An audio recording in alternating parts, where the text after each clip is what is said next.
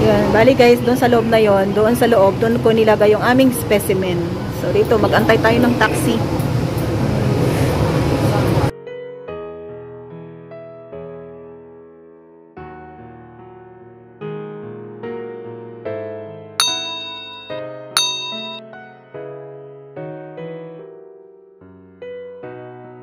Good morning guys.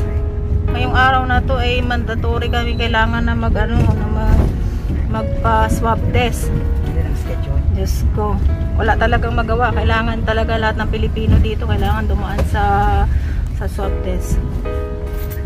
So yun, wish us luck na lang. Negative tayo. Meron na akong unang dose, wala pang pangalawa, kaya hindi kami exempted. So kailangan pa ulit na magpa-test, test. Magpasubok ng ngala-ngala. Okay. So, mamaya sana makapag-video ako para matingnan natin kung paano yung ginagawa yung swab test. Bali, kami dito. 3 kami dito sa loob ng cubicle. Yan. Tapos, so guys, nakita ko na yung doctor. So, sabi, kailangan ibang klase yung swab test namin. So, medyo different style siya. So, kailangan namin mag-spit ng phlegm na galing sa loob namin. So, deep, siya. Kailangan deep kind of testing. So, hindi siya kagaya nung doon lang na isa-swab lang siya. So, different siya. So, that's why dito kami sa Adventist. So, wini-wait ko na lang yung bottle ko. So, para makapag-spit out ako. And then, ibibigay ko sa kanila for the testing. Yeah. So, yeah. Medyo okay. Natutuwa ako kasi meron ako ngayong bagong binigyan ako ng bagong vital static. So, before it's 165. So, I was very a little bit okay with that. Yeah. So, let's see for the swab test. Ano mangyari? So, i-email daw nila ang result. Email or i-text. So this is the one? Yeah, we have the blue tanks at the back of the security gas station. Yeah. Okay. And then I just you can just go there. Yes. One for you and one for your friend. Yes. Oh, this is mine. Yeah. So you just make sure the name and the date of birth is correct. Yeah. And then we have double bed. Okay. Then you need to take out the bottle and make sure the name and the date of birth is correct. Correct. Okay. Yes. And then you just open the bottle. Yeah. Okay. And then you maybe cough several times. Make it wet. Okay? Yeah. And then okay. And then spray out the different saliva. Yes. And then make sure after you save the sample, sealed it? sure, yeah. Close the lid very tight, okay? And then double bag also need to seal up tight. Okay. And then you can just, and we have the collection point at the entrance. You can just drop off the over sample. there. Then that's all. Okay, sure. We will send you the sample today. Yeah, sure. Thank you. Thank you. Yeah. Thank you. Check the name and the date of birth. Yeah, okay. So guys, ito na nga siya. Kakaiba siya. So ngayon, spitting ito. So mas madali siyang madidetect kung meron ka talaga siya. So you need to spit out. So yeah, I have my bottle. So I need to go to the cubicle there for the testing. And I hope we are negative so that we are not going to be quarantined. Yeah? There we go. Deep throat saliva. So dito tayo sa deep throat saliva testing. So ito siya. May mga instructions sa loob. O pwede daw pala ako mag-video. So ito siya, may mga may mga instructions. So sabi, prepare item including 1 specimen bottle and 2 specimen bags in tissue. So ito na siya. So ito try natin siya guys na medyo medyo kadiri ng konti kasi kailangan mo siyang mag-spit.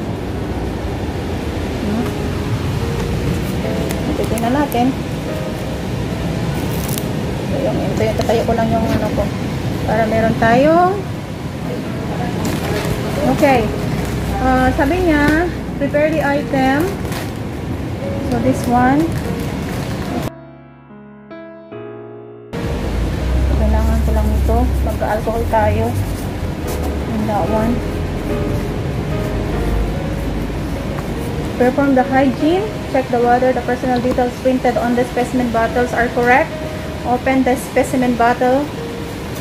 Make the nose from the throat to clear saliva from a deep throat. And they remove surgical mask. About 4 ml into the bottle. Avoid saliva contaminate the outer surface. So, tapos put on the surgical mask and the lid and the specimen bottle tightly. Ensure to keep it liquid and clean it. So, ito na po siya.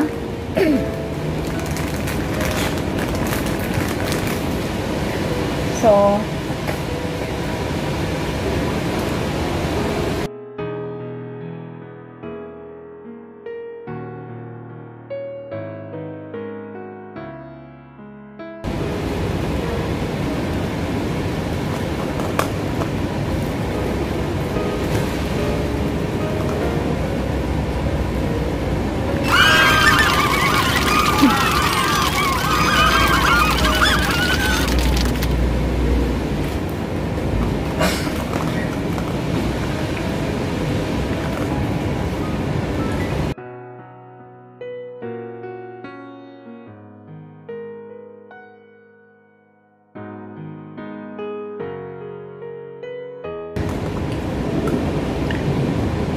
So, yun. Yun siya, guys.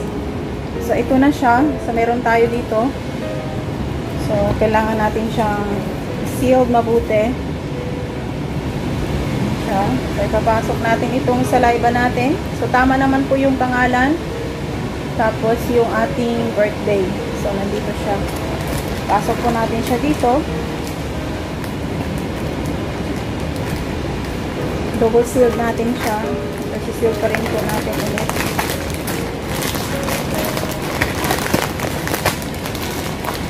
So, medyo kailangan natin siyang i-air. Tanggalan ng air muna ng konti. Pasok natin po dyan.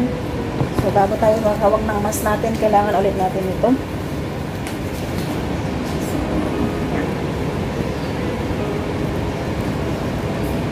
So, very different po siya, no? So, pero tapos na po ako. Meron na tayong specimen.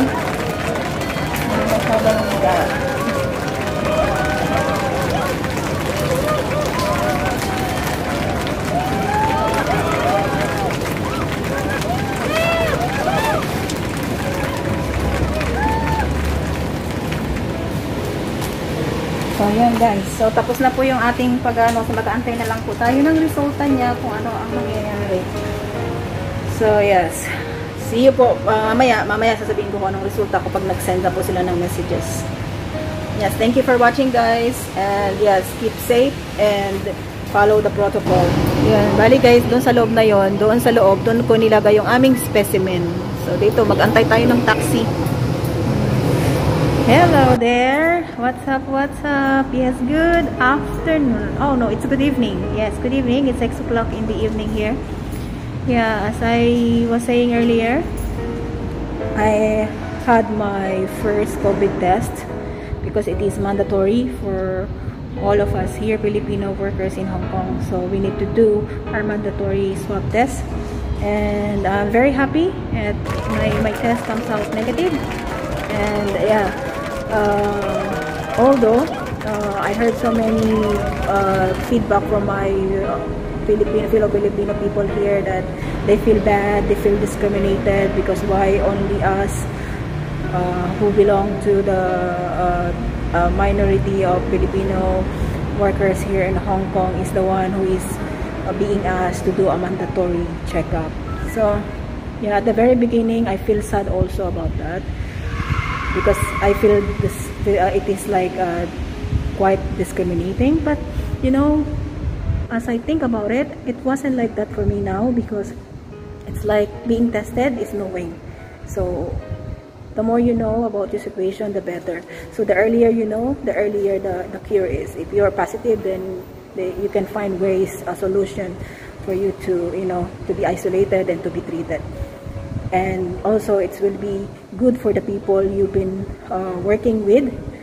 They will be protected also. So it's a matter of, you know, being socially responsible. So yes, you are okay, but your body, your stamina is good, but the people that might have or catch it, if you are positive, might have a very low stamina, and it will give them a very bad effect into their body.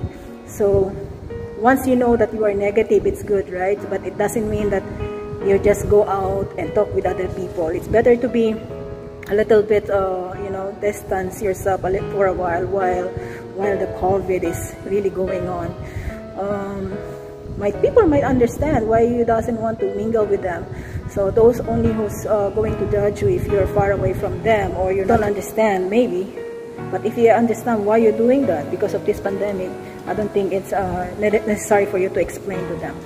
But at least, yeah, I was also so happy because aside from being tested negative, I also my BP has gone down. So previously I got 165/90, but earlier when I got my BP, they check it for me.